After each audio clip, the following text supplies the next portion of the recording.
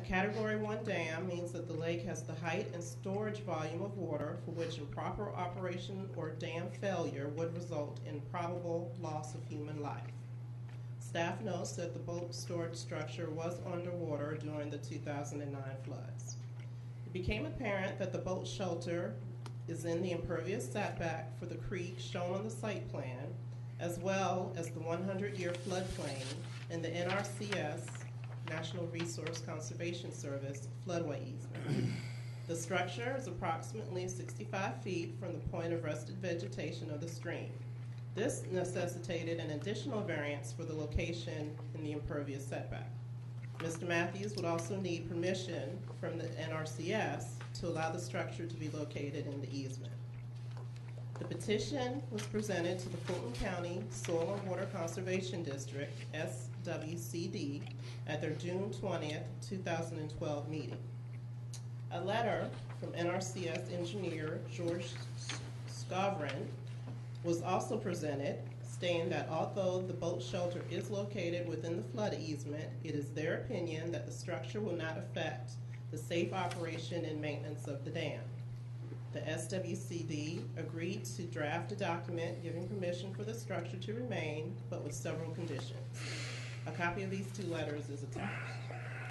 In August of 2012, staff emailed Mr. Matthews asking for a copy of the signed SWCD letter, the easement agreement, and reminding him of the drawings and documentation required in order to receive a variance and demonstrate compliance with the ordinance.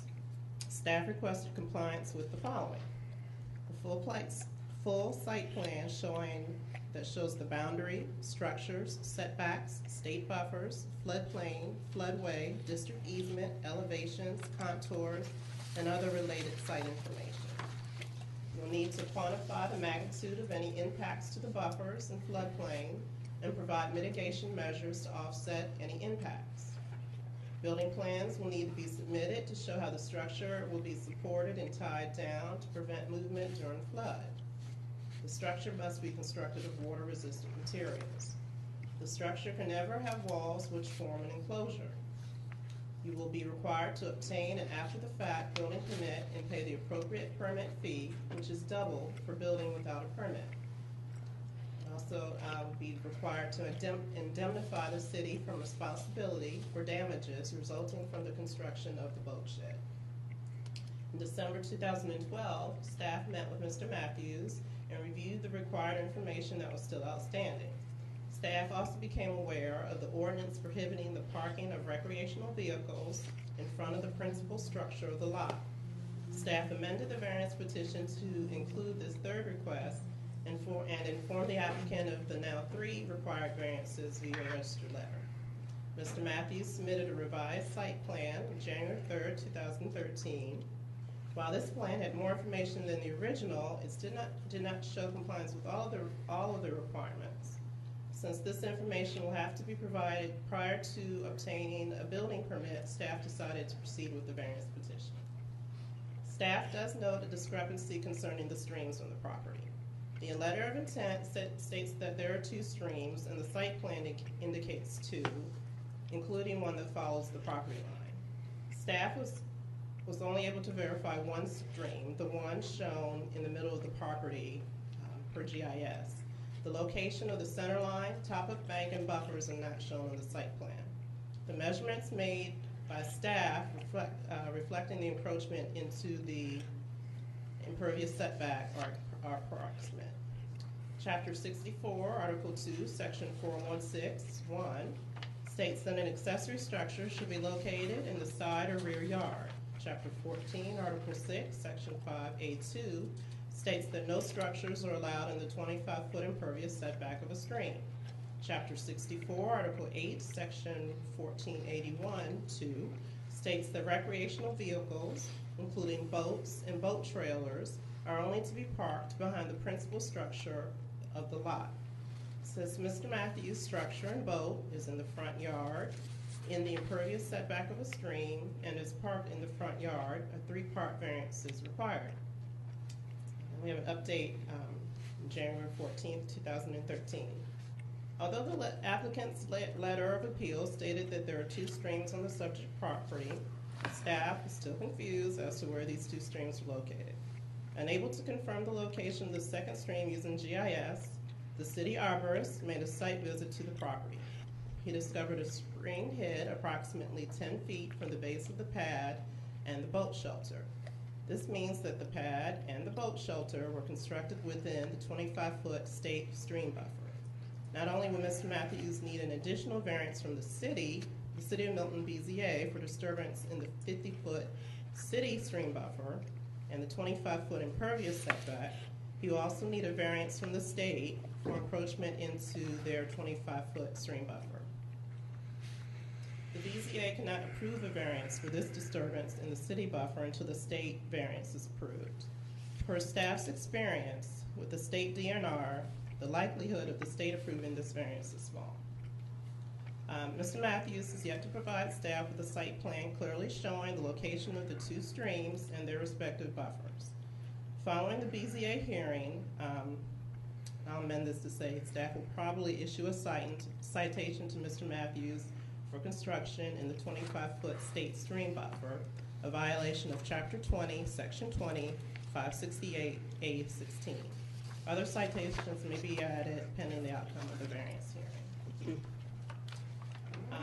Design Review Board Courtesy Review. We actually held a special call meeting at 6 o'clock this evening, and their comments were that the applicant should paint the roof the green color to camouflage it amongst the trees, and to plant some kind of evergreen that will grow in the shade along the property line to block the view from the neighbor's driveway. Additional department comments. The staff held a focus meeting on January 7th, 2012, in which the following comments were provided. Building plan review. A building permit is required for this structure. Site plan review. Applicant must comply with the provisions stated in the August 2012 email. Arborist. No specimen trees are affected. DOT stormwater. Show mitigation for disturbance in the stream buffer and impervious setback. Standards for consideration. The general considerations were read earlier, and for the record, I'll add the considerations for the stream buffer variance. When a property's shape, topography, or other physical conditions existing at the time of the adoption of this ordinance prevents land disturbance unless the buffer variance is granted. Unusual circumstances, which, when strict adherence to the minimal buffer requirement in the ordinance, would create an extreme hardship. Variances will not be considered when, following adoption of this ordinance, actions of any property owner of a given property have created conditions of a hardship on that property. The applicant responds as follows. The structure was designed to mimic an old barn with a tin roof and rough sawn lumber for the sides, blending in with Milton's horse farm theme and many existing structures of similar design and construction. The location of the structure is down an incline from the driveway and at a lower elevation from Birmingham Road on an existing pad that was installed in 2004. This location is the only area of the structure on my property due to a steep incline that wraps around the property as shown on the topo map. In addition, 2 creeks located in the middle and back of the property eliminate the opportunity to locate the structure anywhere else.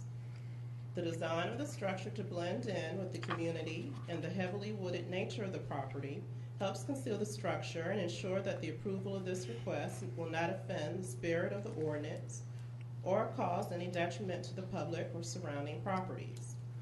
Due to the unique nature and limiting considerations and limiting naturally occurring contours, I am confined only to this location. By not allowing the construction of the structure, the current ordinance will cause an unnecessary hardship and infringe on my right to utilize my property. Should the board choose to approve the application, staff recommends the following conditions. The applicant shall obtain an after-the-fact building permit and pay the appropriate permit fee, which is doubled for building without a permit. The applicant shall provide a full site plan showing the boundary, all structures, setbacks, state water buffers, floodplain, floodway, district easement, elevations, contours, and other related site information. The site plan should be signed by a registered surveyor or engineer. The applicant shall quantify the magnitude of any impacts to the stream buffers and floodplain and provide mitigation measures to offset any impacts. This mitigation should be indicated on the site plan. The applicant shall submit complete building plans showing how the structure will be supported and tied down to prevent movement during a flood. The structure must be constructed of water-resistant materials. The structure can never have walls which form an enclosure. The applicant shall indemnify the city from responsibility for damages resulting from the construction of a boat shed. No other recreational vehicles other than a boat and boat trailers should be parked under the structure or in the front yard. The applicant shall provide the city a copy of the signed SWCD approval letter. The applicant shall apply to applicable parties for a variance for encroachment in the 25-foot state buffer and the 50-foot stream buffer and 25-foot impervious setback. That concludes the staff presentation, and just so you know, we also have the city engineer and Harvard here with us in case you have any questions. Any questions to staff from the board? At this time, we'd like the applicant to please come forward and present. If you please state your name and address for the board, we certainly appreciate it. Yes, my name is Walter Matthews. You can call me Matt. My address is 1995 Birmingham Road in Milton. There's only a couple of things. The property was purchased in 2001. The elevated pad where the structure rest was put in place in 2004 when the primary residence was built. And there was a little confusion, so I just want to state that. The structure itself, which is a pole barn, 6 poles with trusses and a metal roof, was built in 2001. So 2001? 2011, I'm sorry. I just added to the confusion. So 2001 is when we bought the property. 2004 is when the pad was built. 2011 is when the structure was built. Okay. There's still some confusion there. Oh, keep going. Okay. There was a part in here that said that second paragraph on the background that the staff notes the boat storage structure was underwater during the 2009 flood. Well, the structure wasn't even built in 2009, so I think what Angela meant was the raised pad was underwater, not the structure, because again, the structure was built in 2011. So I haven't had a chance, I haven't reviewed the site plan. I feel like everything except building plans have been submitted to Jimmy, and I believe all the information he's asking for is on there except for the hold downs, but it didn't make a lot of sense for me to go engage a structural engineer to design hold downs if this gets turned down tonight anyway. So my thought on that is that would be submitted when I submit the building plans. Building plans got no problem with that as well. The letter that, let's see, top of banking buffers, again, those are shown on the plans. The update from January 14th, today was the first, I was notified of this about 2:30 this afternoon when I saw the email from Angela. So I dispute that. There's not a stream there. We have, 80 feet from a road which has a drainage ditch which runs around the structure and then comes out in this location.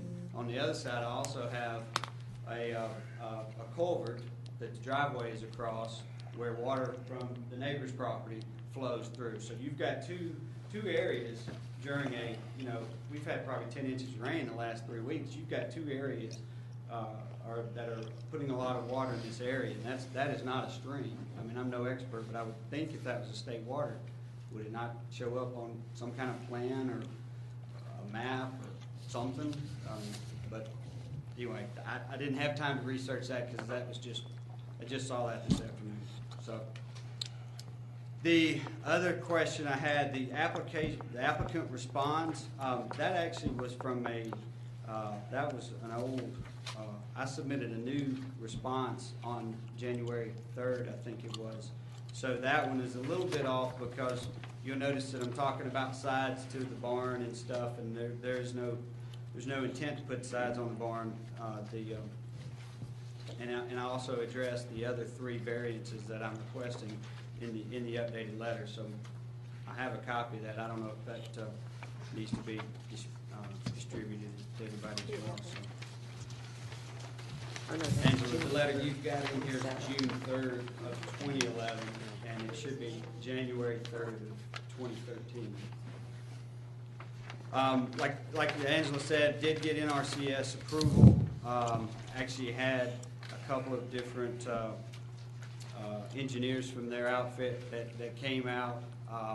There was, talk of mitigation. I think that was a requirement that I spell out. I went through that with, I believe his name is Shane Blackman, the engineer, and he said that it's such a very small structure to begin with. Speaking of the pad, that there's really no mitigation. I mean, you can't even calculate the amount of space, I guess, that it takes up in place of the floodwaters. As far as what was disturbed since the city of Milton was formed, it's 6 holes, 36 inches deep, which is what I buried my holes in with concrete. So I discussed that with Jimmy as well, and at some point he said he wasn't really concerned with the elevated pad because that happened before the city of Milton was a city. So there was a little bit of confusion on my part is, okay, are we talking about the pad, which was 2004, or are we talking about the structure, which was erected in 2011? The contours that I submitted on my site plan give you an idea of the property. The property, like Angela said, is about 5.44 acres. Of that, probably 3.5 acres are lowland or on a steep incline. The steep incline follows the route of the driveway and goes around to the back of the house. And there's quite literally, out of 5.44 acres, nowhere else to put a structure like this. I did build the structure without a building permit.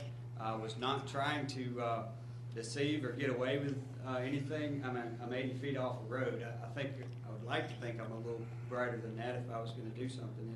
It wouldn't be 80 feet off of a heavily traveled road. I grew up in a farming community. We built pole barns all the time. There's no mechanical, there's no electrical, there's no plumbing, there's no foundation. It's not a habitable structure. It never dawned on me that there would be a building permit required or even any kind of inspections needed. So I did want to at least get that out there, that I'm not trying to, wasn't trying to fly under the radar and do something without getting the proper permits. Had I done that in the beginning, I probably wouldn't be here right now, but I am. So I think that's about the extent. I'm sure there's probably a lot of questions, so unless I've missed something or need to clarify, what kind of questions you guys have? Questions to the applicant from the board? Yes, sir.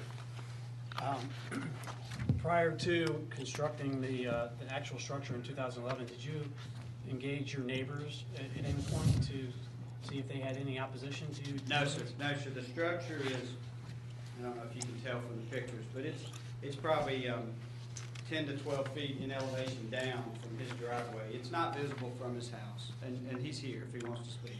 But his driveway curves around, and so when he gets down, probably halfway down his driveway, in the winter you can see the structure. The structure is not even visible from Birmingham Road except during the winter. In the spring and the summer, due to the heavy nature of the property, you can't see it. In the winter, it is visible from his property when he drives down the driveway. After it was built and working through this process, I did talk to Mr. Purdy, and that's kind of what we talked about at the BRB at 6 o'clock. He did ask that some evergreens, leaves, whatever he would like to see, or whoever, be planted along his property line. There's a fence that separates our property, and from the fence line to the structure, it's about 147 feet. and like I said, probably 10 to 12 feet lower in elevation. He asked if we could plant some bushes. Of course, that wouldn't be a problem. And then his other request was that it's got a metal silver tin roof, that the roof be painted green. And again, I have no problem with that either. Okay. Looking at the site plan, help me understand why this couldn't be located in your side yard or in your rear yard, which all seems to be at the same elevation.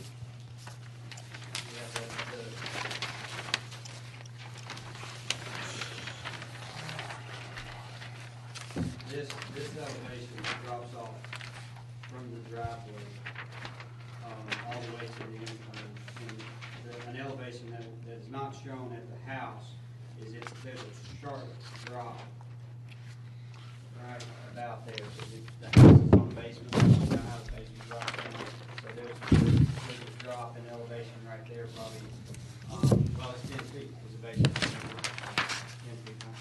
So you can't get to this side, and then this side is heavily wooded. That's the front, and that's the side, and then this side is, I think, 50 feet off of the neighbor's property, and this is the neighbor's property, by the way, just so you guys have an idea. His house sits approximately up in this area and has a winding driveway that comes out about right there. So is this a drop off with a retaining wall currently along the side of your house, or is it a slope to your rear yard? It's a steep slope, no retaining wall. No, sir. The retaining wall for the house is that direction, and it stops about halfway back, and then but the grade drops off the whole way. And it kind of drops down, and then drops down, and then actually starts going on this area. Okay. I didn't enter your property out of respect, but that's why I'm asking for the clarification. Sure. I did do a site visit. Thank you. Sir, did you install the concrete pad in 2004? No, it's not a concrete pad. It's gravel. Did you install that in 2004? Yes, sir. Yes, sir. For this purpose? Yes, sir. And any reason Well, why? parking trailers. I've had trailers, campers, Okay. boats, all kinds of stuff throughout dating back to them parked in this area. Okay, That's correct. thank you. And the problem started when the structure was erected, not the pad. And sir, did you build your house in 2004? Is that when you built? That's correct. Okay.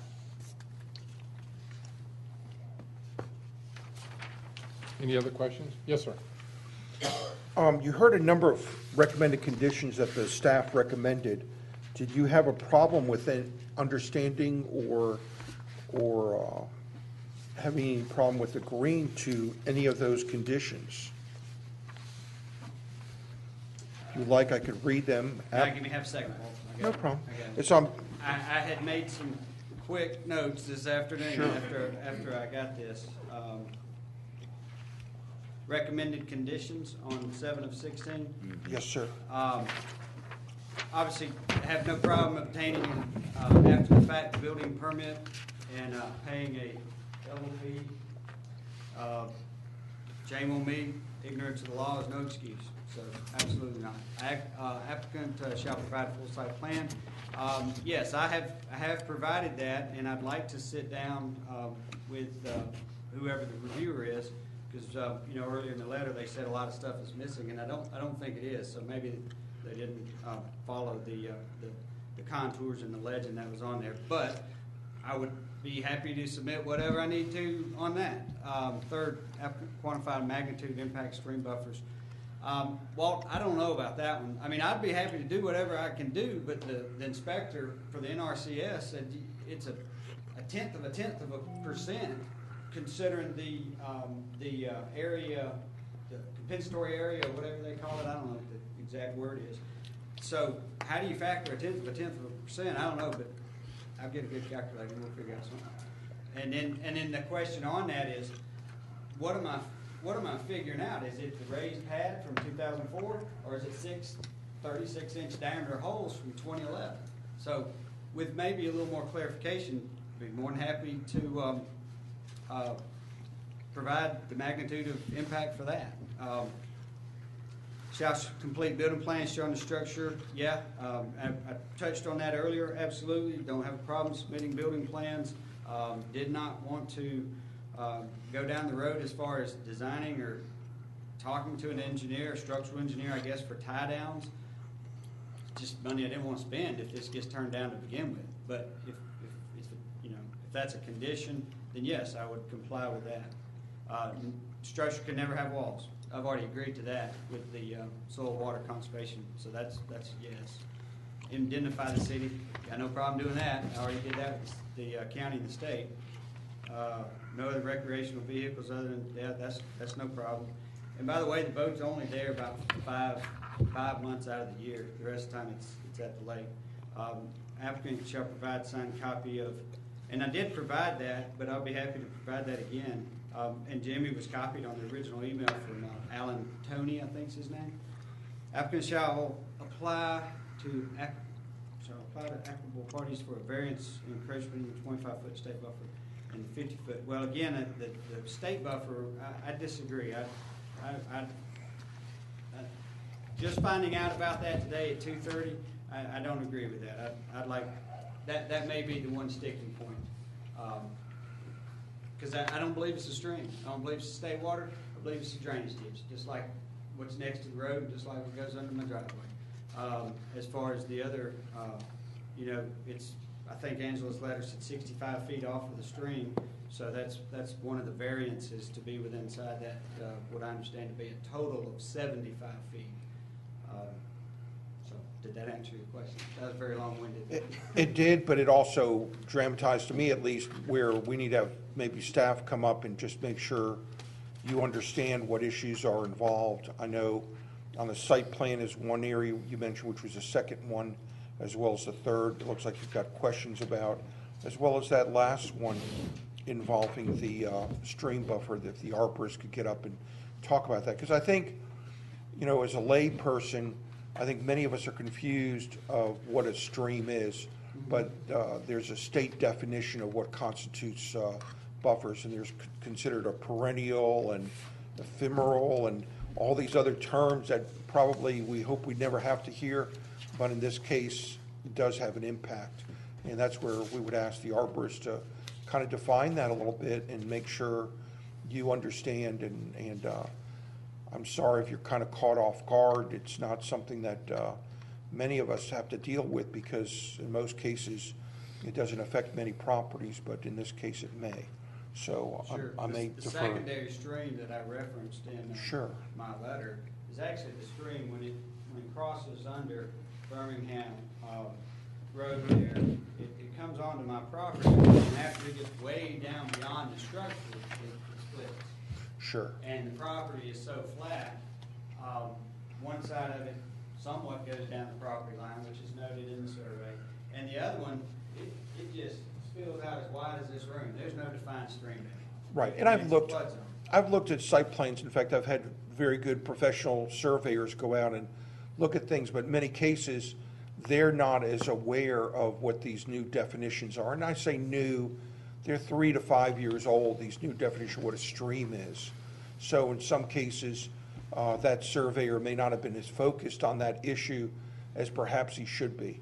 Yeah, I'm sure when he was out there was no water, so he probably, if I saw it. And that could be very well true. If I was a surveyor, I'd rather survey in nice dry weather than I would be if it's raining. And lastly, where is your septic field? I noticed on the plan it really doesn't show, but that may have some limitation factors on Yeah, it. it's on the back, that area, it's on the back of the house, basically. The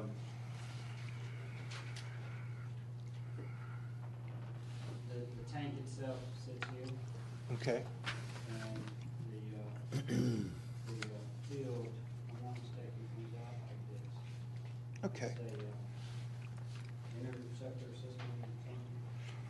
So lastly, I guess there's two conditions that were added that are not on our paperwork here.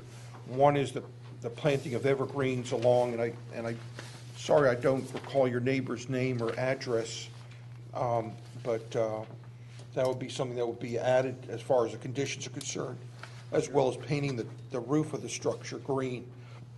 And I imagine the green we're talking about is a dark green, almost a black green that would blend in more closely than a bright green. And I wasn't at the meeting of the Board of Zoning Appeals, and, We didn't get into the weeds that much. okay, because I mean, Just like your But I'll sweater, paint it any green. your sweater is probably more the darker version where That- the darker the better. Absolutely. So, yeah, okay. Well, being a male, I'm not sure I know any colors beyond green, orange, Well, I'll red, do the yellow. Camouflage, but nobody You took know. up on it. That'd be perfect. There you go. Any Okay. other questions to the applicant from the board? Thank you, sir. At this time, we'd like to open the floor for public comment, if there is any.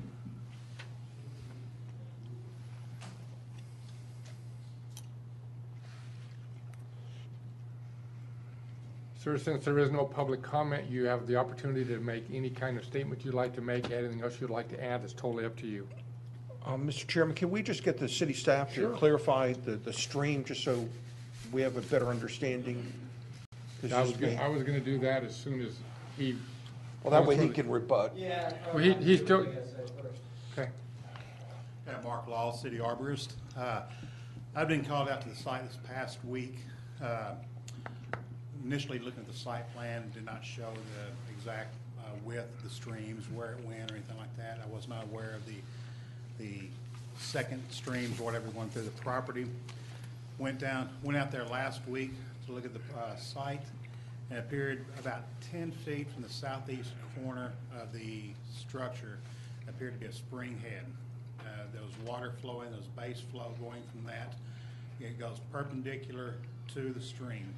It had a defined cut channel, had base flow, had the water flowing through it, had clear sandy bottom. And what that's saying is that there's enough base flow to keep the leaf, litter and stuff moving, to keep the base of that stream bed clear.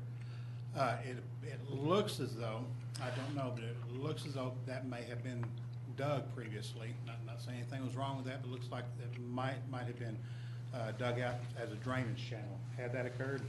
Okay, because just the width, just the location of it, the width, it's just a consistent width, and just the way it goes perpendicular to the stream. So that's why I was thinking that might be what that was. But still, the fact that it has base flow in it, the water flowing, and it did have good movement, and the ground is it's very saturated out there.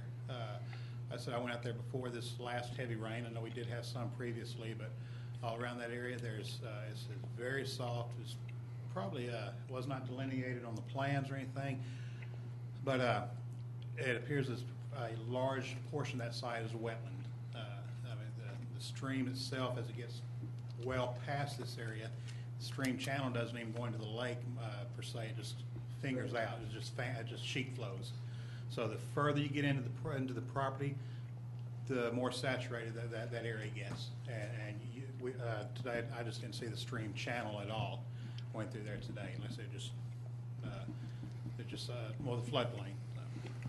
Since we don't have a map that shows where this, and you say it's a perennial stream, is that correct? A perennial stream, how close is the corner of the structure, the edge of the structure to the stream? The one that I located the other day was the corner of it is about 10 feet.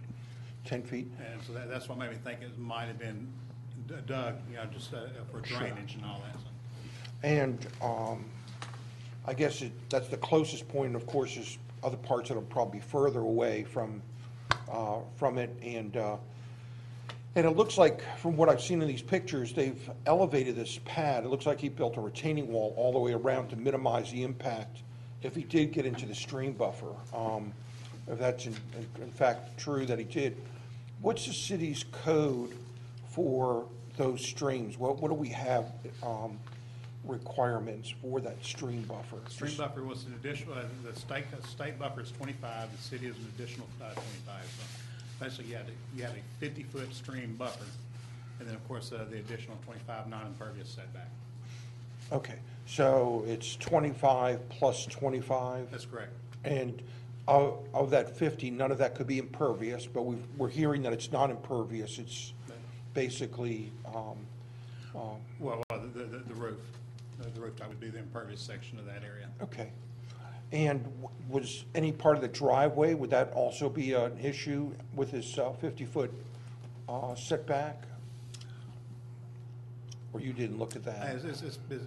All the drive is pervious, or are you talking about the gravel coming up to the pad? Right. In other words, I'm worried that, are we going to have a further issue with his driveway as close as it is? Or is it perpendicular to, in other words, I don't have a vision of where this creek is going under the driveway, or is it? The driveway, the concrete driveway is well out of that area. Okay, Now you have a okay. drainage swell that comes under the driveway. Right. That's strictly drainage. That kind of goes to, Okay. kind of in front of his house there. But Okay. that was strictly just drainage. So that was what I would have solved. I wasn't sure if that was something else. Okay. Okay. All right. And then, if I can change topics, when they talk about evergreen shrubs and something on the neighbor's property, what kind of sightline are you looking at for something like that when you say screening? I guess just help make sure the applicant understands when they say screening from the adjoining driveway. Are you looking at, of course, Iliagnus or Solely. yeah, No, nothing but. wax myrtles or something? I think you'd want something that looks pretty natural to that area. Okay. So your eastern red cedars would really blend in well in that area. Nice evergreen, shrub-like. There are other kind of hollies, upright hollies you can put. So a diversity of upright evergreens will give it that natural look, and planted staggered instead of a single row. Okay. Go Mr. Chair, Go ahead. I have a question to piggyback on that. Rather than species, can you help us understand location of screening that would be required? Would it be all three sides? Would it be just one side? If the concern is from the neighboring property, I would just probably have to meet with him, discuss that with him a little bit too, and see where exactly his concerns are. So we'd be looking at from his drive or his property as you're going down. So it could just be a small piece. It could be but I don't think you'd like looking at screening the entire thing. I think you'd be looking at just screening his view as he's exiting his property. I don't Okay, think. and the reason, well, there was a different neighbor here at an earlier meeting who also voiced some concerns. It's about part 3 of the fact that this would be for a boathouse essentially. Screening from the street as well. So it theoretically could be more than just one side. Right, and you're going to be a little more limited in what you can plant in that area because it's already just heavily vegetated. So you got a lot of privet, you got maples, I'm not even sure what else out there. So the best way to mitigate that from a visual standpoint may be the painting of the roof. That I think was also on. I'm sorry, what's that? Painting of the roof was something Right. mentioned to mitigate the visual impact. Mhm. Okay. Thank you. Okay. Yes, go right ahead. Sir, only because the applicant asked, what's the legal definition of a stream? There are several different talking about a whole brochure there that can. But Should I go to my car and get one real quick? I mean, I got pamphlets at my desk in there. 2-minute version would be good. Pardon me? The 2-minute. Well, basically what we look at is, like I said, some of the things you're looking for is the base flow, where you do have water movement of the water through the stream. You have a sandy, rocky bottom. Again, that's where the water has been moving to keep that bottom clear of any leaf litter or anything like that. You have defined banks, a defined cut channel, and that was obvious out there, and rested vegetation. Rested vegetation was a little more, it's typically what you see in a lot of areas where you get a lot of ferns and stuff like that, but you did still have the plant life, the trees, privet and all that growing along the bank side there. And are the banks that you refer to, are they naturally designed, or can a stream become man-made designed as well? Well, that's what I was inquiring. The stream, it could still be man-made and still be considered state It would. waters. Yes, Okay. Because if it's got water flowing, I mean, even a concrete channel could still be considered a stream, even though that was man-made. Okay, thank you. It's just where the source of the water is coming from. Right. Any other questions for staff? So staff includes counselor if we have a question? Sure, Okay. absolutely. Go right ahead. So I'd just like to go on record to say this is a pretty small problem, I think. I mean, a 10 by 10 pad, small streams. I mean, it seems like something we should approve. But am I understanding, counsel, that there's some issue with violation of state law with this? And I'm wondering about our jurisdiction. Yeah, Well, that's, if there is a stream, and if it is 25 feet, if the structure, that is an issue that we would not be able to resolve just by granting a variance. Now, we have provisions which we would also need to satisfy and grant a variance in addition to the state level, but the state would also have to That's what I was worried about. approve that. In order to keep it, he would have to have permission from both. And who would go first? Well, I guess we're talking about two different streams. You can approve the variance. He's okay with, we'll say, stream number one, but then the new stream we've discovered, stream number two, you'd have to get the state variance first and then come back to get another variance from you all. So we could And if put this- conditions around that in our and if the our state, ruling. Well, that's what that Yeah. last condition is. Right. and if the state denies, he would be mandated by the state to remove that structure. Basically. So you can't approve Right. the variance if the state denies it. And in some cases, you're going to do more disturbance just removing it than you do just keeping it. So they also look at that. It's not always a cut dry case. Because when you do remove it, what are you damaging? And there may be a certain situation where they come back and ask for recompense and do some modifications to the stream. So that's another option. So, And we did read it's unlikely that the state will grant permission. Just from the conversations I've had with staff that have, been at this for longer than I have. Just seems like a minor deal. I've got a question for the engineering group for Jimmy Sanders to clarify his issues. Because I feel like he had some questions about the survey as well as the calculations necessary to prove the flood issues. I guess from what I'm hearing is the plan doesn't meet it, and this is a good case where this stream isn't shown. So are those some of the issues you're concerned about, Jimmy? Right. Unfortunately, the plan that was presented to us didn't show this area. And just so that you know, we have made a determination that it is state waters. Okay. And to give you a definition of a stream and what we're trying to protect, state waters is any water surface and subsurface that moves from one property to another. So that doesn't mean you have to actually see the water. It can actually be subsurface water. Okay. So we have perennial streams, intermittent streams, and ephemeral streams.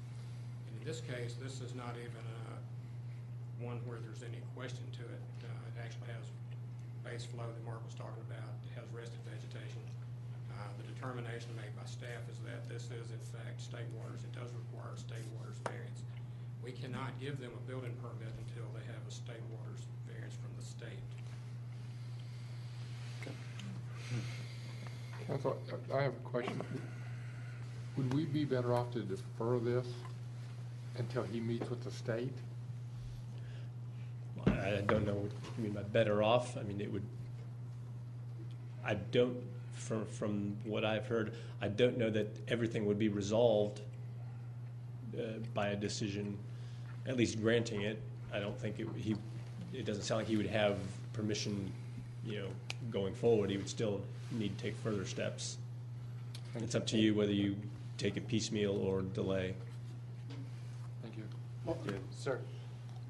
When it comes to a variance from the state, first of all, before that can happen, the first thing it has to do, the city has to actually send a letter to the state that says that we're aware that the applicant has made the application for the variance. And in that letter, we would have to state that the structure was built without a building permit, and that typically when the state gets this type of a variance, they generally require that it be removed before they even consider their variance.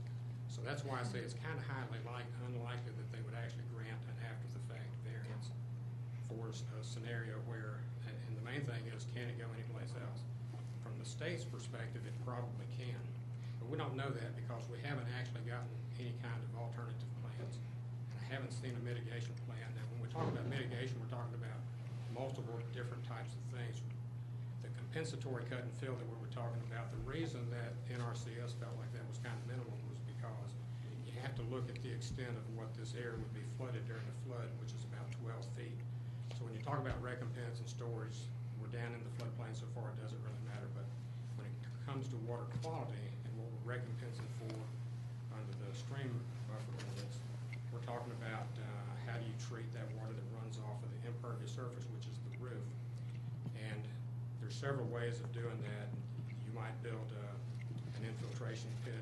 You basically take the water and you treat it before it gets back to the stream area. But I haven't seen any of that either. I guess the point is that to back Angela up, we haven't actually seen a complete plan yet. Mr. Sure, Chairman? sure. Jimmy, have you and the applicant been in direct contact with these open items? Yes, we've discussed these, and in fact, we put it in writing, and we did that last year. Okay.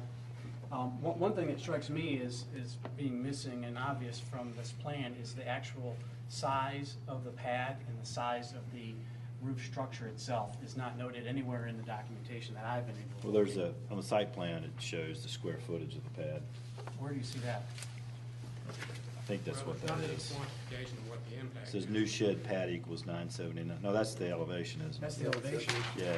How big is the pad? I'm not sure, it's not. I thought it was like 10 by, it looked like it's like 10 by. Well, the boat is 20 feet That was an plus. attachment that was submitted. Okay. It was in fact. Just, so you don't know, when you come back up, I'm gonna ask you that, so we have that understood. So see, I don't have a quantification of how much of it is in the state waters buffer, how much of it is in the city's buffer, how much of it is in the impervious buffer. And then, and we have to look at that before we see what type of mitigation measures you need to do to offset that. Any other questions for staff? Jimmy, you feel like you've explained well enough so he might better understand, or just make reference to that letter is what you're really saying? Well, I've talked to Mr. Matthews. Mr. Matthews has told you himself that he really doesn't understand all of these issues. I would suggest that Mr. Matthews hire a professional, and I'd be glad to talk to him and explain those to him, and we can probably. And I agree with you, it's complicated, and most lay people don't understand what you're asking for, because I know I've had this same conversation with people when I've reviewed plans and try to get them to understand. So I think Mr. Matthews, that's a good bit of advice he's offering is sometimes, when they talk about attorneys, if you represent yourself in court, and that's where you may not make as good of an attorney, and same thing with engineering sometimes. And I understand what Jimmy's asking for. That's why I wanted to ask him to come up and clarify a little bit, and also ask the arborist to come up and clarify. Because you had two questions about the recommended conditions, and I just want to make sure you're aware of why the staff's making that condition, or the city's making the staff recommendations. Thank you very much, Jimmy. You do a good job for us. You too, as well. Thank you. Mr. Chair, Yes, ma'am. and in the encroachment agreement, which I think you have a copy of, it states that, definitely mentions, structure footprint is 12 by 26, and the pad is 16 by 30. Okay. Okay. Thank you. We could try to estimate it because there is a scale on the map, but the map's been reduced in size, so the scale probably doesn't work very well anymore. Any other questions for staff? And the big one, it should be is scalable, the larger site plan. Okay, yeah. Ma'am, you had left the room when we did public option. Are you here to make a comment about this application? No, about, Okay. my name. So thank you. Okay, We just just wanted to making make sure. sure. I appreciate that. You're certainly welcome. Any other questions for staff before we ask the applicant to come back? Sir, if you could come back up and answer a few more questions, and then we'd certainly appreciate it. Mr. Attorney, go ahead. Angela, staff has Okay. clarified my question. Okay. Anybody else have any questions? Would like to make a closing statement, sir? Yeah, I mean, I absolutely respect what Mark said, and Jimmy as well.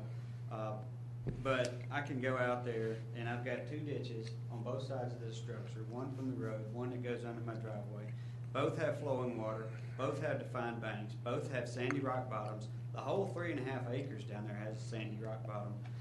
And they both have rested vegetation on the sides of them. So I realize he's probably much more of an expert than I am, but those are the 4 things I picked up. I did pick up, Jimmy said that they can be underground, and obviously I can't pick up what's underground, but anyway. So that's all I had to say about the stream. I still do not agree that that is a stream or state water, and from what I understand, that Jimmy has the authority to make that call. But anyway, I got 2 ditches, one coming off the road, one coming from the neighbor's property that are exactly as he described, and I don't consider those streams. The other question, one of the other things I have with Jimmy is, he's talking about treating water off of the roof runoff, and I'd probably treat it the same way y'all treat water that runs off y'all's house. I'd put it in the gutter and just let it go. I mean, we can, I'm in commercial construction. I've been in this for 20 some odd years. I know how to read plans. I know how to read civil plans. I feel like everything that Jimmy has asked for is on this plan, and I would like the opportunity to review this plan with Jimmy, because this, in our reviews, he has not seen this plan. This plan was not available in full. So, but again, if it takes engaging an engineer, a professional, as Walt suggested, I'm fine with that too. It certainly sounds to me like the biggest hurdle I got is the state water thing, which I can assure you, it only runs after heavy rains, which we've had the last 3 weeks. Does that make it a stream? Maybe. I don't know. But the ditch runs during heavy rains too. That's kind of it, unless you guys have some other questions. I do want to respond to one point that you made, which is you would like to engage with staff to clarify whatever concerns you have or that they have. This case has been open for over a year. Mm-hmm. And this plan, as it's been revised, is dated 6/1/2012. Understanding the magnitude of what we are trying to decide, and out of respect, really, for the city's resources, mm-hmm. Why haven't you taken proactive steps to do that before wanting to do so now? Sure. The conditions that Jimmy spoke of when I had actually, after getting the letter signed by the SWCD or NRCS or whatever it is, I had sent him actually a copy of that and sent another email address to Jimmy saying, hey, I do not use this email address anymore. So there was a period of, Angela, 2, maybe 3 months where he had sent that to the other email address, but not to mine. It was by pure accident that I did check the old email address and saw he had sent something. So I then forwarded that to my other one. So that'll help you understand a little bit of the delay. This encroachment agreement was dated, I think, September 12, 2012. And again, my question is, why haven't you taken proactive steps to meet with staff? Well, I forwarded that over to him. And then when I finally got the conditions, okay, this is what else we need to go on this civil plan. I've had the surveyor out there 3 times. So it, like the stream that they found yesterday, it kind of seems like one thing after another, one thing after another. So as issues or questions or concerns or requests are made, I try to address them and chip away, but at the same time, it seems like every time a request is made, there's something else made after I comply with that request. Well, yeah, I think you can see now, in hindsight, that this is a very complicated site with complicated issues. So in hindsight, I'd have never built the structure. I suspected that would be and now your I'm here, answer. and I got to see it to the end until it's approved, or y'all make me take it down. So, I really, really don't want to do that, but yeah, I apologize for not getting the building permit. I would not be here had I done that. Honest mistake. I didn't realize it was needed, but here we are. All right. Thank you. Thank you very much. Thank you. At this time, we would like to close the public hearing, and the floor is open for a motion. Chair, Yes, sir. I'd make a motion to deny case V11-011 to allow an accessory structure to be located in the front yard, to allow a structure to encroach into the 25-foot impervious setback of a stream, to allow a boat and boat trailer to be parked in the front of the principal structure of the lot. Do we have a second?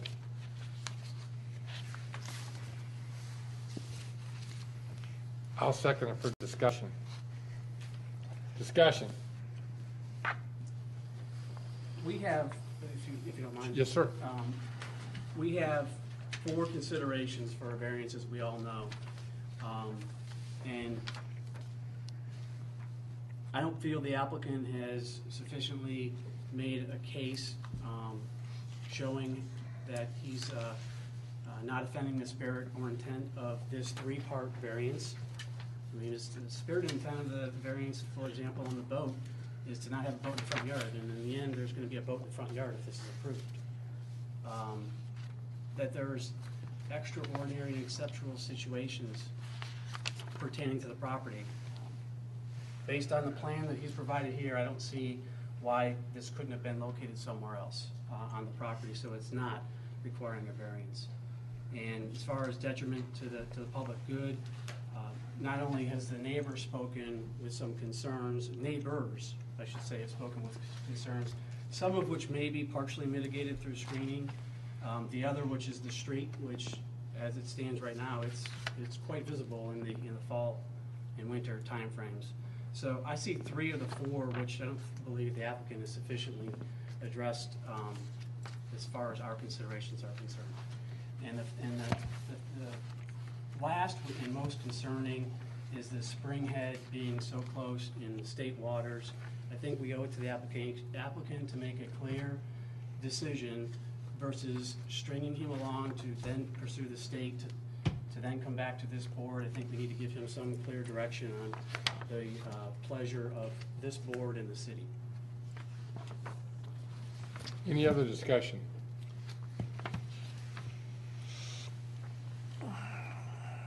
We have a motion and a second to deny V11-011 to allow an accessory structure to be located in the front yard, to allow a structure to encroach into the 25-foot impervious setback of a stream, and to allow a boat and boat trailer to be parked in front of the principal structure of the lot. All those in favor of denial, raise your right hand. All those against denial, raise your right hand. Did not pass. We need another motion. Sure. Hold on, let me get my word in there.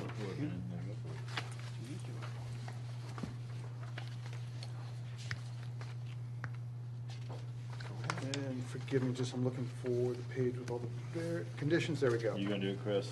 Yeah, Okay. I'll do it. All right. Then somebody second, then we'll. Yeah, I will. Yes, sir. Mr. Chairman, I'd like to vote that we approve V11-011 to allow for an accessory structure to be located in the front yard, to allow a structure to encroach on the 20-foot impervious setback of a stream, to allow a boat and a boat trailer to be parked in the front of the principal structure of the lot, with the following recommended conditions from staff. Can I simply say all these? I would say can you do that, counsel? Just to reading them all? Can we read They them? were read into the record. Page 7 of 16, Correct. like something like that? And then, in addition to the 2 recommended additional conditions that were brought up verbally tonight, that the roof be painted a green color, and that vegetation is planted along the neighbor's property to the west. Mr. Matthews, west? I would Yes. say. Anybody? the Yes, arborist. thank you. To block the view from the neighbor's western property. Do we have a second? I'll second it. Discussion? Mr. Chairman? Yes, sir. To cover one of the conditions, can I ask if the indemnity condition be amended to include the language such, the applicant shall indemnify the city from the responsibility for damages resulting from the construction of the boat shed, and then add in a form satisfactory to the city attorney. And then, say that again? In a form, Good luck with that. In a what? in a form satisfactory to the city attorney. Sure. Do you want him to reread that? I think That's great. if he can agree to that and get the Yeah. second to agree as well, you can proceed. Nancy? Nancy, do you second it? Yes, I second, I'm sorry. Discussion. If I may? Yes, sir. And I recognize, I think, the frustration that we've all had with this issue that's been on the docket now for what seems to be an eternal amount of time. I think there have been a series of contingencies that the applicant's been asked to do. While this does not give any finality to him, because he's got to go in front of state, bluntly, in going past the property, looking at it with these particular conditions, I don't believe it violates the spirit of the ordinance. It's set back off the road. Yes, we can see it today because of winter, I get that. But I think the other 9 months out of the year, 6 months out of the year, whatever it is that we have leaves, it's really not visible. I can't speak to this secondary stream. It's also going to be up to the state, how they determine it. But from our standpoint, particularly mine, I don't see this violating what we're trying to achieve here in the city of Milton. Yes, sir. Coincidentally, and to your point, the boat is parked there in the winter months, and therefore it is visible then throughout all the fall and winter months, because that is the intended use of the structure. Understood. And there's no easy way to mitigate that with painting the roof different color or even screening the neighbor. You're still going to have visibility to that from the street in the winter months. You will, but at the same time, speed limit, forget about what people actually do on Birmingham Road. Speed limit is 45. That is at a low point in that road. You're crossing a bridge or coming down off of a hill. You've got to look forward to see it. And I agree with you, and I understand your point. But, I mean, And the second point that I'll make is knowing that based on the staff's recommendation that this is within the setbacks of state waters, Right. I don't see why we would send this applicant down that path of incurring additional expenses when the city won't be comfortable with that outcome, and the state is going to have, as we suspected, have issues with that outcome. Well, but I'd like to give He's going to have to come back before us yet again. He will. And bluntly, I'd like to give Mr. Matthews that opportunity of success. And if he chooses not to pursue that and removes the structure, that's his choice. But from our standpoint, I'd like to give him that option. And let me just make one last point to your earlier one. I live on Birmingham Road, not in a subdivision. I live on Birmingham Road. I had to look for this thing in the winter to be able to see it. And I pass by it every day, multiple times a day. And I understand that's winter, and I get that, but I still have to look for that boat. Mr. Chair, I have a question for staff. Sure, go ahead. As it relates to acceptance or denial, Counselor, is there a way that we should be making recommendations, I don't know if there's the right terminology, with or without prejudice, that would allow this applicant to come back before us? In this case, he's going to have to come back before us with another variance application, and is that going to be another new application in fee? As things stand at this point in time, yes. This will address the issues, the three issues that are before the board tonight, that based on the city's determination, it will require an additional variance in order to remain where it is. It will not be in compliance even if this board approves the current motion. They will have to obtain another variance. It will require an additional application fee. Let me ask a question then to your point, if I may. Are we serving the applicant, forget about the city just for a moment, because I recognize there are some issues there, but by deferring this to allow him not to resubmit a new application and new fees? That's why I asked that question. Yeah. Or is he going to have to do that regardless of No. what we do tonight? Not if we defer it. if it were deferred and amended and renoticed and republished for different or for additional variances, that's the path. Actually, this has taken, I believe, already at least once in identifying additional variances. That would not require an additional fee. Okay, That's why I said yeah, okay, that. Because this is Nope. $300. right. And, Yes, sir. Like we heard from Chris, I agree. I've looked for this 3 times. In fact, I gave the ultimate in the test, which is my wife. I said, honey, can you find something over there? And she said she could not. So I didn't tell her what she was looking for, but I kind of asked her something off the road, a boat or something, and I said, okay, look. So again, I'm saying, you know, what are we fighting here? And I'm kind of also agreeing that I think the chance that it's going to have to be torn down and moved is probably 85 to 95% anyway. But it's up to the applicant to go down that battle. We all learn. Life's a learning lesson. We learn how we do things wrong, and we suffer the price for doing things wrong. Sometimes we learn from other things. So this may be a learning exercise, and Mr. Matthews may gain this in helping him with his further construction projects to look out for stream buffers in the future. So we never know why God puts these challenges in front of us. But in this case, if it's something where I see his neighbor here, his neighbor didn't complain, didn't come up, seemed like we've come up with some kind of a resolution, I'm of the opinion that I think we can work it out and move along. So, and I'm also definitely defer to the person who lives on the street, who would catch the wrath of all his neighbors if he doesn't make them I don't happy. live next door, I just live up the street. Any other discussion?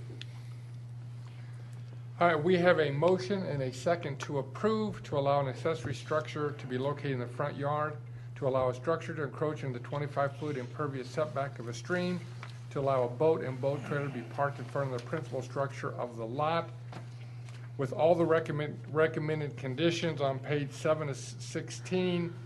With the addition, it should read, applicants shall identify the city from responsibility for damages resulting from the construction of the boat shed and a form satisfactory to the city attorney, and also to paint roof a green color and plant vegetation to block view from neighbor's property per city arborist. All in favor, raise your right hand. Opposed? Passed 5-2. Congratulations and good luck. You do too.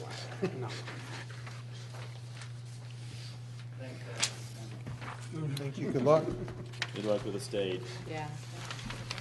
Seems like a shame you gotta go through that exercise. Our next case is V12-017 to allow a barn to be located 25 feet from the rear property line. Angela, will you please present? Case V12-017, the site 14035 Howard Road is located in the Summit View Farm subdivision. The lot consists of approximately 3.3 acres and is zoned AG1. It is located in the Northwest Fulton overlay. The property includes a house. There's a pool. Yes, There is. Okay, I'm sorry, pool and concrete pool deck and a barn. The owners, Elizabeth and Claude Gervais, want to demolish the existing 36 by 36 barn and rebuild it in the same location.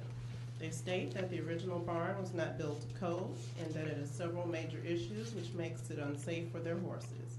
These issues include the ceiling height at 8 feet is too low. The structural posts have deteriorated because they were installed in the ground and not a concrete foundation. There is a fire hazard due to exposed electrical wiring. The wash stalls do not appear to be connected to the septic system. And the 2x6 studs that frame the exterior walls are horizontally installed rather than installed vertically to help support the roof. The barn is located 25 feet from the rear property line.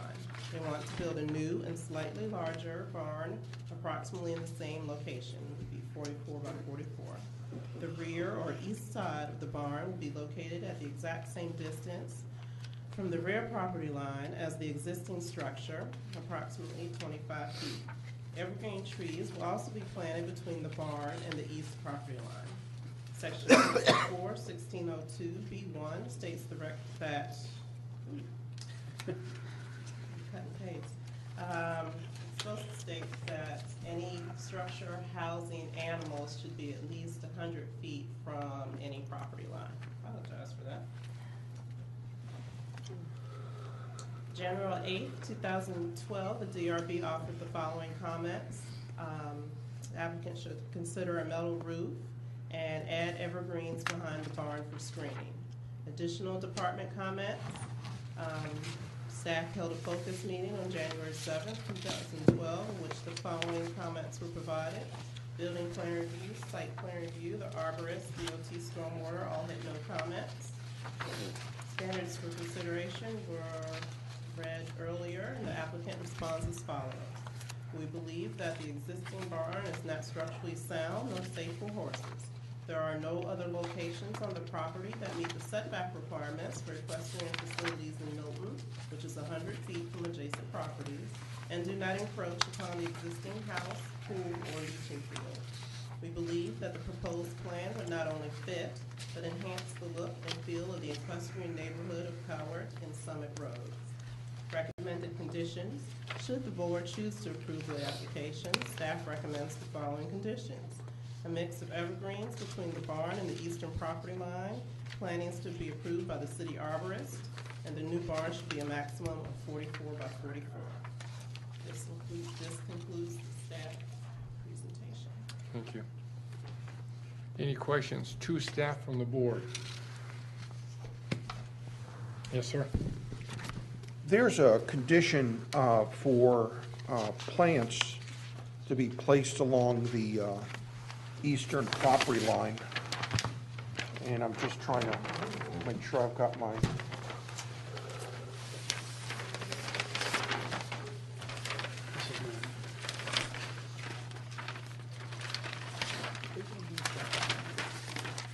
And why I bring this up, if you look at the aerial picture, in that area, everyone pretty much has wide open spaces between all the properties, and again, having owned horses, I just hate to put my animals where they're having to deal with other shrubs and eating other shrubs. And I want to maximize my Bermuda and have things grow. It's overlooking a riding ring, and I would think that, you know, unless you're going to put graffiti on the wall of the barn, I'm not sure why it would matter to screen it. I understand the intent would be because you're putting it closer, but I'm also the opinion that, you know, this is a pasture area and you're just creating more issues with trying to make sure you don't plant something that your animal's going to have to do. So I just asked that question. Why is the planting being requested there? I think that was actually an option from the applicant. But you are correct, it is a pretty wide open area. There's several other barns and riding arenas and pastures. And there are some, you screen it up closer towards the house. Right. That's an option for the applicant. Okay. Any other questions to No, staff from the no board? problem. That's the only question. Anyone else? At this time, we'd ask the applicant to please come forward and present. If you would state your name and address, we'd certainly appreciate it. Claude Gervais, address is 14035 Cowart Road. Just to address your question about the trees, that was an agreement we made with the rear neighbor, Liz Haskell, over there. We asked, since we're going to put a new barn there and it's pretty close to her property line, to put some trees in between the barn and her property line, not necessarily all the way down the property line. That wasn't her request. It was just so she's not, it's screening the barn a little bit from her house. And that was the main purpose of that. Other than that, we have met with the arborist, and the barn that we're looking at putting up will be a much nicer barn that's on there today and a much safer barn. It's not going to be that much larger than the current barn that's on there today. And we're looking at expanding a little bit to make the stalls a little bit larger. They're currently 12 by 12 stalls, and we'd like to have some 12 by 14 stalls and a little bit more room for grain and so forth. So we're looking at expanding it just by a couple feet, not getting any closer to the property line than it currently is today. And the other locations on the property don't work. The only other area that would work would be in front of the house, but that's where our leaching and septic system is, so we'd have to remove that if we wanted to put it there. And we've met with all the neighbors. They've all signed a letter that should be in your packet there that they are in agreement with the principles of what we've laid out. So if you have any questions, I'm happy to answer them. Any questions? Yes, sir? So as far as the trees are concerned, I always like to make sure, because when you talk about screening of a barn, you could be looking at a couple $1,000s worth of plants. And, I just want to make sure, what my idea of a screen is and staffs and everyone, I'm just trying to make sure that, if we're talking about a tree or two, I think that's a big difference than a screening. And I think I just caution you, because as you heard the arborist talk about this last case, well, to screen it properly, you're going to need a double row, you're going to need evergreens, you're going to need this, and it could be something much more than what you imagine. But I just, Yeah. I mean, sure, go ahead. Good. If you give us just a second, we'll call you. Yes, sir? I Go have two ahead. questions. One question is so the 100-foot provision is for visual as well as for odor. That's why it's in the ordinance. Can you tell us what provisions you're making for waste? We're going to have a dump trailer there, so we will actually manure on a trailer and ship it off every week, so we will not stay on the property. Thank you. And secondly, is there a certain color scheme? I didn't see anything in the packet regarding. Yeah, I didn't know if that was part of the variance of the building permit process, but we were going to try to make it look similar to the house. The house is mostly brick and then some hardy plank siding. We were thinking about putting a 3 to 4 foot bricks around the foundation, and then from there have hardy plank siding going up along the side, so it should look similar to the Again, house. color scheme, you're looking at muted colors, you're looking at white. We haven't decided that. I think we wanted something similar to the house trim, which is like a beige, Okay. but I don't think we finalized that. Okay. Not too particular about Well, it. I'm just trying to get that out in the open while we've got your neighbor here, so that if Yep. there are concerns, we can address those. Mhm. Thank you. Any other questions? Thank you. Okay, ma'am, if you'll come forward and state your name and address and make your public comment, we certainly appreciate it. Hi, I'm Liz Hudspeth. Nice to see some of you. Nice to meet some of you. 1385 Summit Road. As a horse person, I have absolutely no problem with improving a barn. Introducing more horse people to our community is an asset to our community as well as a neighbor. Allowing an improvement of a horse barn is totally within the future of Milton. And we are not in an argument, and we only ask that a few things be looked at. One is that the barn not be any taller than it currently is, as it's a bit of an eyesore because it is only 25 feet from our property. That the barn be limited to 3 stalls, as is the acreage is only 3 acres, and that is within the current law of whatever the rules are, that 1 horse per acre. Again, it does sort of inhibit our privacy is a bit invaded, and that's why we discussed the use of screening. So we asked that our neighbor use that area between the 25 feet between the barn and my property, that there is no storage structure or anything other than green space between the barn and my property. I would also request that the neighbors set aside a dollar amount to be used to purchase the natural trees, bushes to buffer.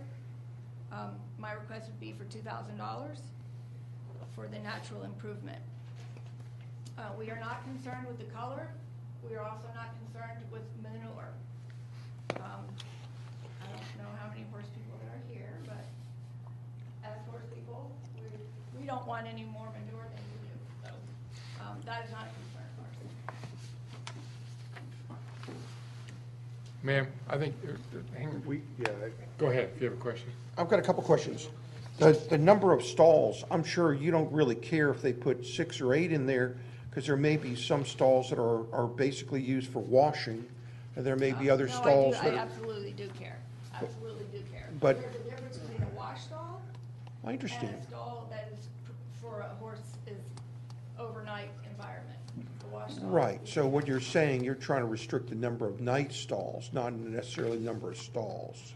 Actually, I'm not restricting anything. It is already the rule that in Well, I understand. our It's area, 3 we're acres. only allowed to have 1 horse per acre. Right. So my thought was is that we request that there only be 3 stalls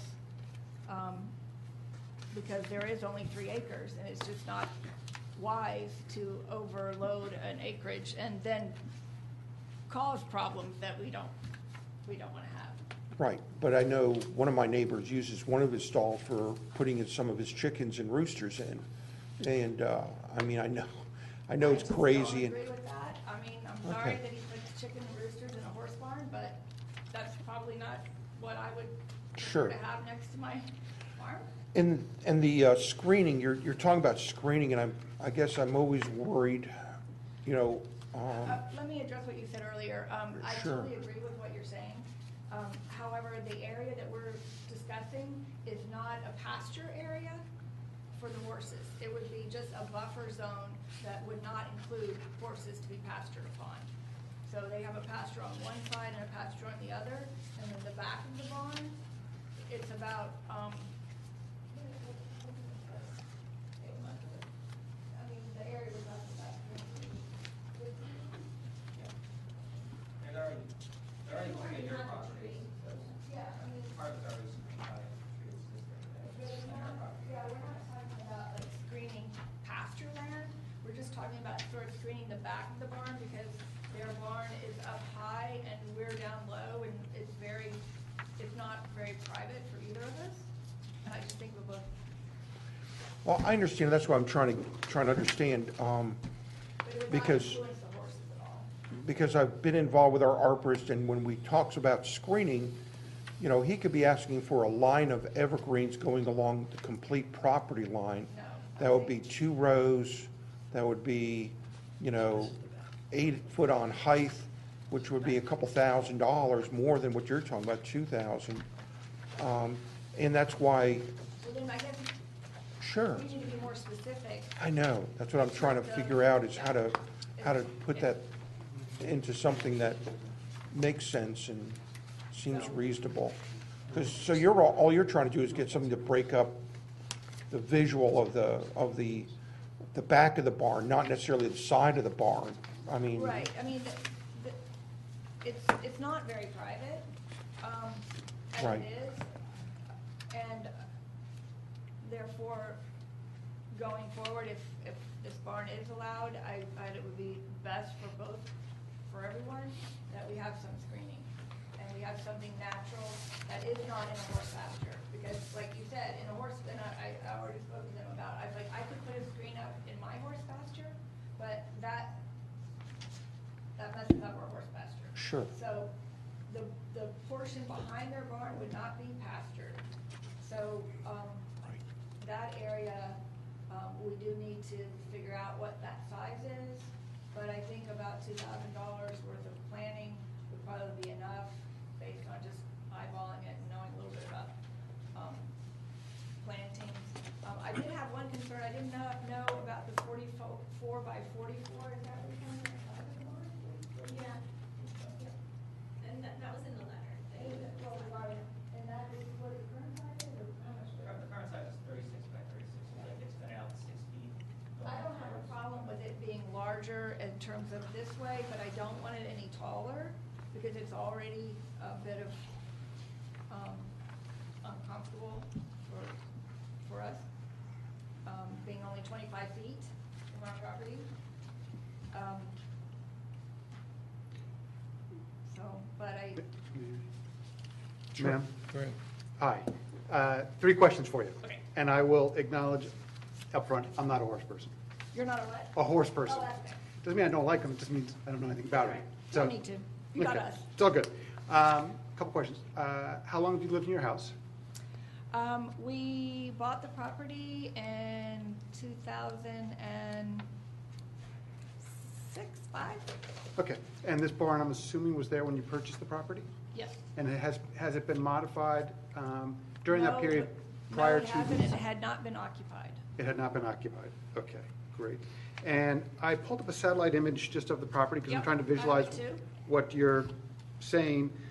And I'm assuming the barn is currently, according to Google, has a red top to it. It looks like there are trees on the back side of it. I'm assuming those trees currently reside on your property? Yeah, those are my trees, however, Okay. the trees on this, based on this satellite view are pretty, I don't know when this was taken, but They've changed. correct. That's okay. Where's your house? My house is, okay, We're looking at the same image, I would venture to see the guess. red barn? Yes, ma'am? That is my house. Okay, perfect. It is really close. Yep, and that's what I needed to clarify. Thank you, ma'am. Any other questions? Thank you, ma'am. Thank you. This time, we'd like to invite the applicant back up for any rebuttal or any closing statement. So, sounds like there were, I guess, two things that were a little new when we talked last time, which is around the number of stalls and the height of the barn requirements. I guess I'd like to address the height requirement. Part of the reason we want to build a new barn with the code is it's the code issues, but it's also the fact that the stalls are currently only 8 feet high. And we try to that's dangerous for the horses, especially our horses. If they rear up, they'll hit their head in the ceiling and get injured, which is why we want to make it 10 feet high. So we would ask for it to be a little higher with the roof structure. Now, one way to do it is to partially dig into the ground a little bit because it slopes down. So we're rotating the barn, and we'll be able to drop the elevation of the floor a foot or two. But I think the way we'd like to structure it, and one of the reasons we want to rebuild the barn, is to give a little more height for the horses, which might result in a slightly higher roof than it is today. There's nowhere close to that height of roof that yours is. We're not looking at having, I think you have 18-foot ceilings or something here. We're thinking of 10-foot ceilings. But mine is set back. No, I understand that. I'm just saying, we're not looking at building this monstrosity or anything. Just something that's safe for the horses and will look nice. I don't have a problem with that. I just. Sir, I'm sorry, Sorry. let's just focus. So I'd like to, we'd like to have the ability to design a roof that's potentially slightly higher than it is today. I don't know exactly what the dimensions would be. But sir, we're talking about, she said the total height of the structure is 25 feet, right? No, the distance from the property line is 25 I thought, feet. oh, that was the 25 feet. Okay, She I wants- she said misunderstood. she doesn't want How the tall height of is- the structure to be How higher. tall is the barn right now? I don't know. It's It's more than 10 feet tall. yeah, it's 8-foot ceilings, and then So the question is, do you think you can get a 10-foot stall within the current height of the building? with room for hay and or Right, shavings above it. right. That's I mean, I don't have a scale on this drawing, but, I mean, what would you guess at how high would you guess it is? I don't know. But the real issue is, I'm not sure people really understand what the height of anything is anyway. I mean, when you're looking at it from a distance, I'm not sure you're going to be able to tell if it's 32 feet or 41 foot. I mean, you get to a certain point where it, of course, I don't want you to have a 12-story structure here, but whatever the city's code is, I'm sure takes that into account, whatever that minimum height is. So ma'am, you didn't want the total height of the barn to be any higher than it already is that what you're saying? Okay. Yeah, but that's part of the problem he's having with the horses Right. now. Yeah, I just don't know. Because the If you way could it's eat that- designed if is you could eat not that right. If you could eat that 2 feet somewhere in that. Well, but the problem is the structure Yeah. is not right on the sides. You can't slope it down like they've got it shown. Right, That's nice picture, but that's not the way you really do horse barn. right. Yeah. So, So, There truly must be a way to keep it within, but there is a nice roof, it's just the stalls aren't, yep, they get this roof higher, got a wood shed. the way they gotta do it now is, you gotta do it like that. You can't. Can you slope that much? That's the problem, is the height. Some of this stuff, though, ma'am, the city will make those decisions, not us. They're the ones that are gonna come out and say, you've got to have this many feet between here and here, so we don't get to actually make that one. Right. So go ahead, sir. Okay, so I guess we'll just wait on that piece for the permit process. So what we're saying is it could be an additional 2 feet taller than it already is. It's up to Could be, that's up- whatever. yeah. Let's, Yeah, we're let's, just- It's a possibility. Yeah, Miss- we either approve or Yeah. deny, and they determine yeah, where. let's, Right. Mr. Chairman, are we done with the applicant? Maybe let's Um, So just, he wants to address Oh, the yeah. stalls. There's Yeah. two other. okay, I'm sorry, sir. The second topic was the minimum of 3 stalls. I think what you're really trying to say is 3 horses. You know, the way we're hoping to have it was, the current barn that's there today is 4 stalls. We'd like to build a 4-stall barn as well. Our intention is not to actually have horses on the property long-term, but we have an older horse that has cancer, and we'd like to bring him on the property as well. Once he passes, we don't have any intentions of bringing another horse on the property, so in the short term, we'd like to have the ability to have 4, but long-term it'd be 2 to 3. So that's, one part that potentially we'd like to have the ability to have a 4-stall barn. And then the last thing around the privacy trees, I feel like we both want the privacy there, we both want the screening there. We're fine with the $2,000 limit if that's what we need to do, and put, sufficient trees in there that they'll just break up the property. I hope that'll help with the height issue over the years too. So. Thank you. Any questions to staff from the board? At this time, we'd like to close the public hearing. The floor is open for a motion. Yes, sir. I'd like to make a motion for approval of V12-017. This is to allow a barn to be located within 25 feet from the rear property line, with the conditions being to add a mixture of evergreens between the barn and the eastern property line, planting to be approved by the city arborist at a maximum cost of $2,000. And then number 2, that the new barn shall be a maximum dimension of 44 by 44.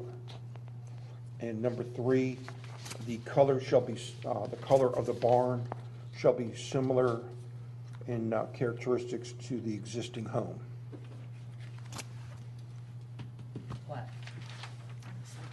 Do we have a second? I don't have to do anything because it makes mention that it's 25 feet from the property line is what the original thing is, so I don't have to make reference to it. I mean, It would show the location of the property. okay. Okay, number 4, that the barn shall be located in generally the same location as the existing barn, with dimension no closer than 25 feet from the rear property line. And the reference to the plat is from below Reese for Tony Moore, dated June 28th, 2012. Do we have a second? I'll second. We have a motion to approve in a second. I'd like to actually make an amendment. And this was per the applicant's request, as well as it was offered by the applicant as well as the neighbor, and that was that the condition that there's no storage between the barn and the property line. And I think part of that will be achieved by the plantings, but just to make it crystal clear that there should be no storage between the barn and the neighbor's property line as an amendment. Do we have a second? I'll second again if I can. You can. We have amendment and a second to, But I never. First you vote on the amendment. The situation, there's a We gotta have motion to discussion. amend, which we'll vote on first. Okay. we have, Do I have to agree to that, or no? No. Doesn't matter. No. Okay. we have amendment and a second to add an additional recommendation, that is that there will be no storage between the 25 feet between the property line and the barn. Any discussion?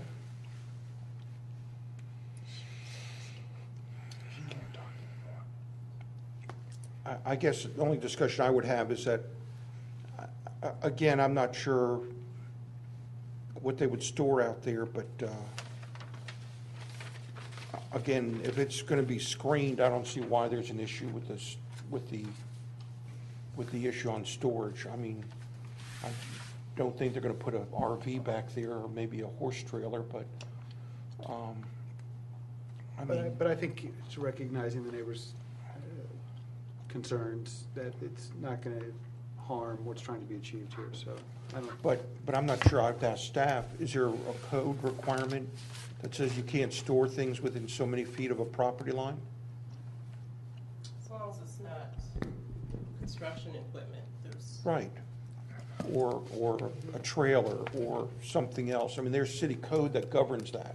I'm not sure I'm necessarily, I'm looking to try to rewrite the city code on every piece of property. I offered it for two reasons, as I stated. One is the applicant offered it in their own application, and the neighbor echoed it as a concern, just to make it crystal clear for both parties that that's a restriction of use as a condition for approval.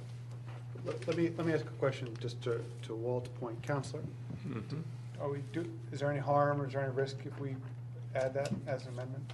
I mean, No? to city code or? Even if you were adding a restriction, you are allowed to add additional restrictions beyond what the city might require as part of your conditions for granting it. Any other discussion on the amendment? Lastly, on storage, what does storage mean? I mean, then you get into definition of what things are you limiting it to? If it's is it a pitchfork? Is it what are we storing? I guess is, so I just say sometimes we open up things and there's city law, and I'm not an expert on everything in the city law, but let them be the ones who govern it, and I'll stay out of their business. So that's the only thing I say. I understand if I had a neighbor, I'd agree to whatever the neighbor said because I want to be good neighbors. I don't have to live next to them. But I don't, but they do, so they're going to agree to whatever they can to make sure they have good neighbors. So. Any other discussion? All in favor of the amendment, which would be an additional recommended condition that there be no storage in the 25 feet between the property line and the barn, please raise your right hand. Opposed, same side. Did you vote, Nancy? Yes, I did. Yeah. I voted for. 4. It passed 6-1. Sorry, who seconded the amendment? I did. Jim. That's right. Jim did. I did, that makes it. So, we have a motion and a second to allow a barn to be located 25 feet from the rear property line with the following conditions. Add a mix of evergreens between the barn and the eastern property line. Plantings to be approved by the city arborist at a maximum cost of $2,000.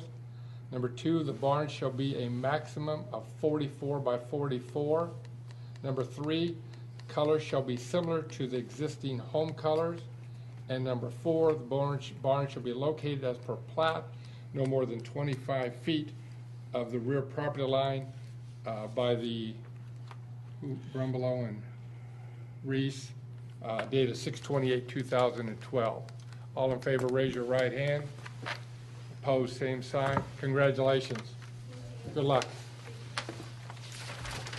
Keep talking as neighbors, please. Please. After the meeting.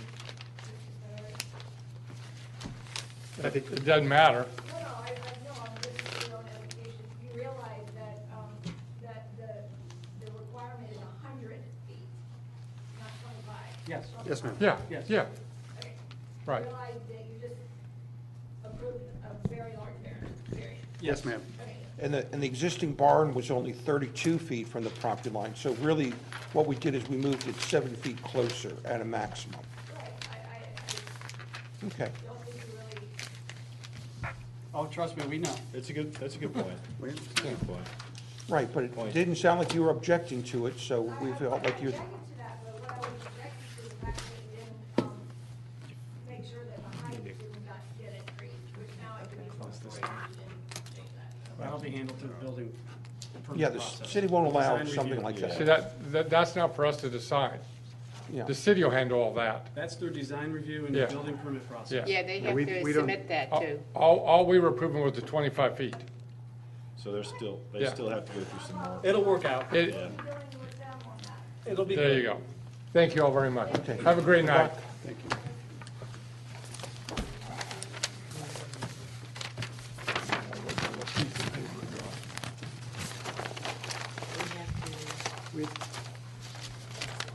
Election of officers. Officers. The office of chair is open if anybody would like to make a nomination. I nominate Dr. Willis.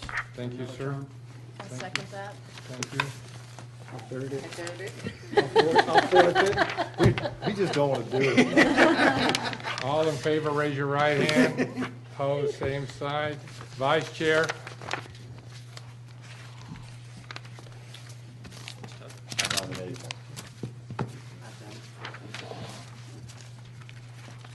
Who'd you Any nominate? motion, any motions? You can make a motion. For vice chair, yeah. Who's been vice chair already? Walt? Walt has. I've been it before. Can they do vice chair again? We don't have term limits. We have nothing. We have nothing. Good. Fine with me. Somebody just make a I motion. nominate Walt. I second. Third. Any other nominations? Did you even want it? Did you have It's okay. All in favor, raise your right hand. Did you want it? No, I'm saying, does he want it? All I the say same okay. side. He likes it for his resume. It's a resolution. I'd like to make a motion, what? I'd like to make a motion to adjourn. Yay, yay. I'd like to second it too. And there's no discussion. By golly. By golly. Second it. Point of Nancy. order?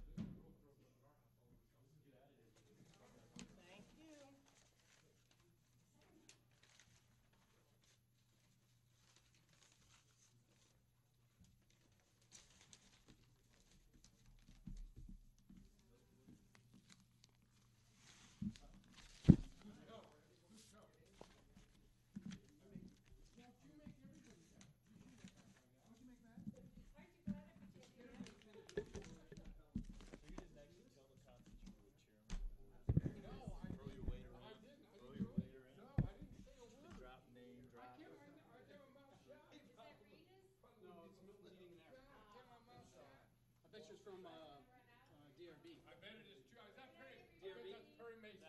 That's Marty. That's Marty. Oh, Milton Heating and Air, was that a large? It's a Dickies.